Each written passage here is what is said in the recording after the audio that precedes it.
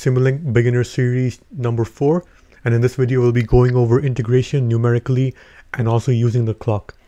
So let's make some example models here. Let's go into open a new model here and let's start. So we can drag in a few blocks that we need to create this. Let's go into a constant here. Let's drag in a gain. Let's drag in an integrator. Go to things, drag in a scope, a display,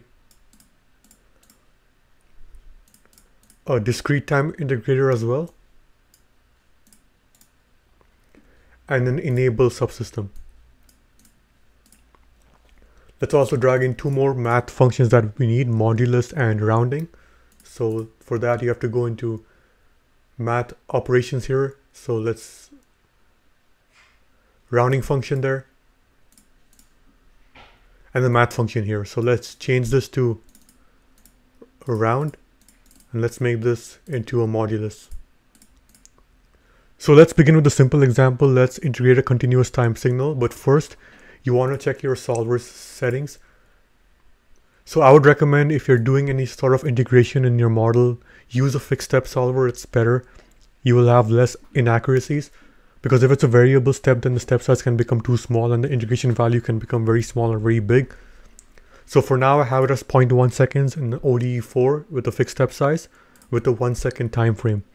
I also have a variable defined in the workspace, so a equals to 10. I just defined it there and I'll be using it in the model. So let's now do a simple integration. Let's open this one and then set the source to external, because you can use a port to define the initial condition. It's better doing it this way, because let's say if your initial condition is a variable that you can command, it's best to use an external port.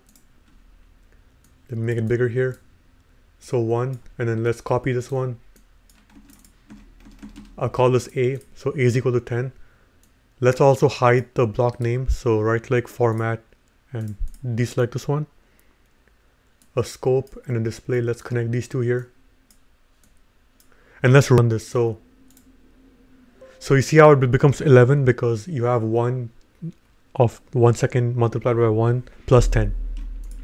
So pretty simple example there. Let's try it with discrete time steps. So let's comment this one out, delete this one, and let's first do some here. So let's do trapezoidal. It's more accurate. I would recommend using trapezoidal over forward or backward Euler, but based on your individual parameters you might have to pick one of them. Set the source to external as before and sampling time as -1. That's very important because you have to use a discrete sampling time. So let's zoom this one here. When I run this, you see how it becomes 11.01, and that's because the integration method is discrete and it's also using trapezoidal. If I use for forward Euler, let's check it out. You see how it's 11. So yeah, based on your individual considerations, you might have to choose something. You can see in your scope how it looks. So if I zoom in a bit here, you can see how it's like steps, because it's doing it every 0.01 seconds. Okay, that was an easy case. So let's now do something more interesting. Let's use the clock to kind of customize our integration. Now this could be useful. Let's say if you have an application where you want to accumulate a signal but only over a window.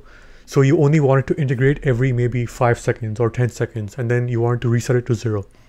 So in this case we'll be using integrator with resets and the clock. So let me demonstrate how that works here. It's quite interesting. Let's drag in a few more things that we need. A clock. Let's drag in both. So this one is continuous and this one is discrete, but you can discretize the continuous one by using 0 order hold.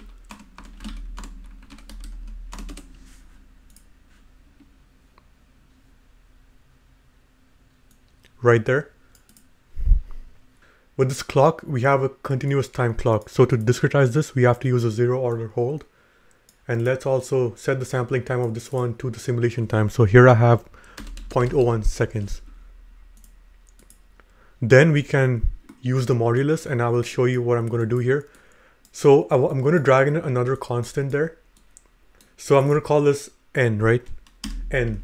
So, and let me just put a note here. So I'll show the block name and I'll say integrate every n time steps. So let's say n is an integer, so 1, 2, and so on.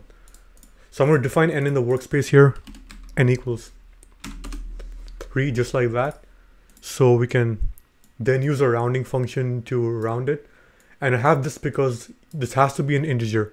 Let's say if you put 3.5 or 2.7, then you will have errors. So you want to make it an integer because every that many time steps it should round and it should do the integration. So we have n here, and you want the time, right? So let's say if you have 5 time steps, that corresponds to 5 times 0.01 because that's our simulation time. So it's like saying k equals 5 and f equals kt, right? If you look at the discrete control, that's how it's represented. So you have to multiply this by the time step. So that's 0.01. So just like that, and we can connect it here.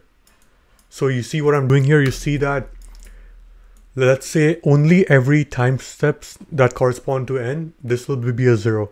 So let's say 5 time steps pass if n equals 5, and this will be 0.05. Only then if you modulus them, it'll be 0, right? Otherwise it'll not be 0. So you have to compare this to a 0 here. So we can say compare to constant. Let's set this to a 0. So essentially this will only be correct every n time steps. So if it is 0, then you activate this subsystem here, and then you only pass in the value of the clock. So next we can also, let's actually delete the top because we don't need it anymore. And let's do it again. So for this one, you will have to use something called an external reset. So what this does is every time step, it'll do a reset. So in Simulink, you can have something called a rising edge or a falling edge, a common engineering topic. So a rising edge means that something that goes from 0 or less than 0 to a positive number. So a step is a rising edge, right? Because it goes from 0 to something else. A falling edge is something that goes from a positive number to 0 or less than 0. So if it goes from 1 to 0 or 1 to -2, then that's a falling edge. So in my case, I'll use a rising edge because the clock will rise, right? The time goes up, time cannot go down. So every maybe n time steps here, the clock will increment. So that'll be a rising edge. So in this case, you want to do it this way here. The modulus will become positive. So in here, you want it to do it this. Let's also drag in our initial condition there. So IC is equal to 0. Let's make it 0 here. And the signal you want to integrate, for now, I'll keep it constant at 1. So just define it to 1 there. So let me show you how this works, and let me also drag in a bunch of scopes. So I'm going to put one scope here, and we can also put in one scope there. Let's check what we have. We have the integrator, we have our reset function there. And this can go here. And then you can drag in another scope to see what the output looks like. So the sampling time should be in the -1, trapezoidal, rising, external. So this all looks good. And let's run this and see what we have. So we just ran it, and n is equal to 3 in this case. So you see how the clock will only increment every n time steps. So if I zoom this here, you see how every 0.01 times n, so that's 0.03, it goes up. Because what's happening is this subsystem only enables when this is correct. So if I use the scope here, this modulus function there, it goes from 0 to 1 every n time steps. So if I zoom this in more, you'll see what I mean. So the edge goes up every n time steps, right? So from 0.03 it goes to 1, 0.06 it goes to 1, because this divides evenly by this, at when n time steps pass. But I can also show you one more way. I can show the signal value and see equal to 0. So at the start, it's correct at the start because we have 0 there. That's your initial condition. It's false here because you have 0.01 and then 0.03. So it has to divide evenly by that. One more time step, it's still false. And then once I go again, it becomes true, right? Because you have n time steps have passed.